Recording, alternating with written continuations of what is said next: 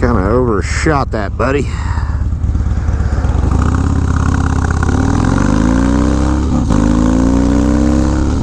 So what's up, guys? This is Moto Vlog 15, and we are just going for a little ride after work. One thing I did want to say is, if you're new to the channel, just seeing me for the first time, what this channel is I do moto vlogs, I do part installs, part reviews, equipment reviews, anything to do with motorcycles, anything to do with Harley Davidson. So if you like that kind of stuff, hit subscribe. It helps the channel grow.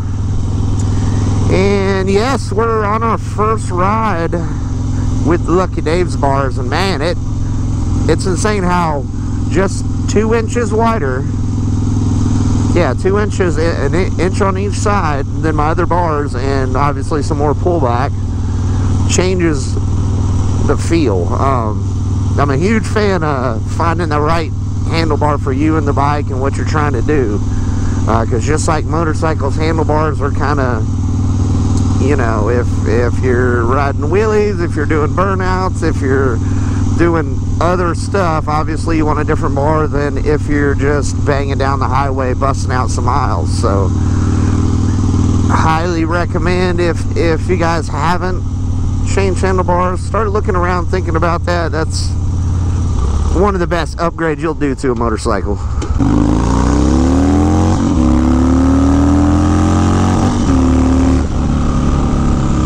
Woo-hoo-hoo.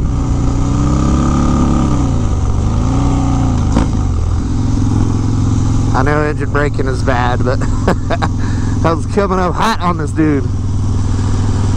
So yeah, the setup consists of the Lucky Dave's riser bar, the Bung King internally wired option risers. I have no idea whatsoever, if you buy these the risers, why you wouldn't click the internally wired option to clean these up. Now, I do have the dual gauge set up, so, and I've been working with Gorilla Cables on getting rid of this connector here, so hopefully soon we'll have a solution for that. But yeah, that's it. Lucky Dave's riser bars, Bung King 8-inch risers, comes to 11.5 total height. So basically I went from a 12-inch bar to 11.5-inch bar, and I went from a 26-inch wide bar to a 28-inch wide bar. So it's not that much different than the setup before, but it feels night and day. And I believe it's going to be the pullback and,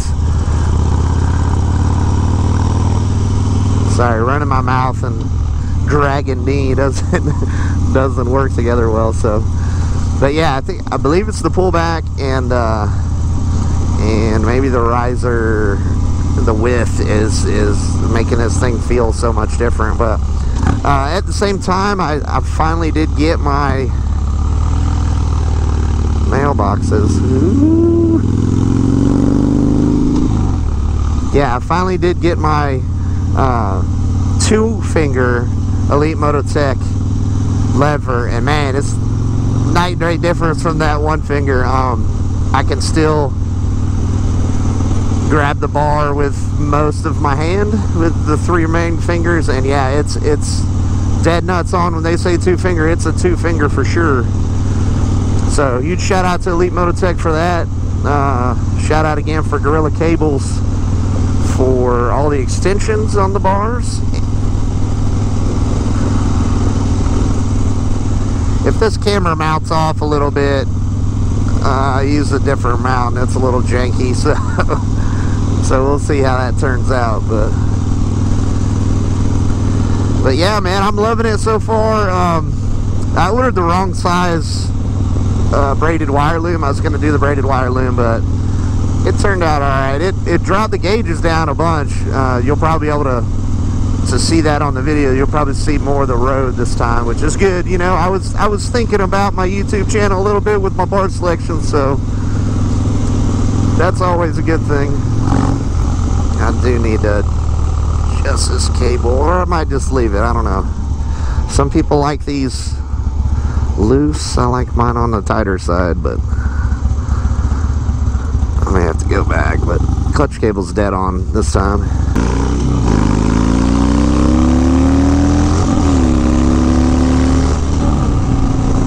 Ooh, she's a hot rod. I don't know if this makes sense or not. Maybe the powder coat was thicker on those other T-bars, but the bars actually feel smaller diameter, which I know they're not. They're 1-inch control stuff, but I don't know. Maybe a combination of powder coat and being smaller, and these badass Rebel Reaper gloves that I picked up. Huge shout out to him, man. He's a hard-working entrepreneur that is doing awesome things. Garments, clothes, riding gear. Check him out on Instagram, Rebel Reaper Clothing Company. Alright, let's settle down, John. Yeah, another thing I wanted to talk about was I bought a new motovlog helmet, and I did a bunch of reviews on it, and I went with the Icon Air Moto, just because the simple fact that it's on the cheaper end of helmets. It's right at $180, and yeah, so we're gonna deck that thing out with all the same stuff that's in this helmet, and see if we can get our audio just as good in that helmet as this helmet. This helmet actually has a bunch of, all the vents are blocked off. Every single one of them are blocked off in here, and I think this summer it's going to get a bit annoying. So the Air Moto has a bunch of vents you can close and all that kind of good stuff. So yeah, we're gonna new motovlog helmet setup. We're gonna do a video on that. Gonna give you the basics, gonna give you the rundown, gonna show you my setup.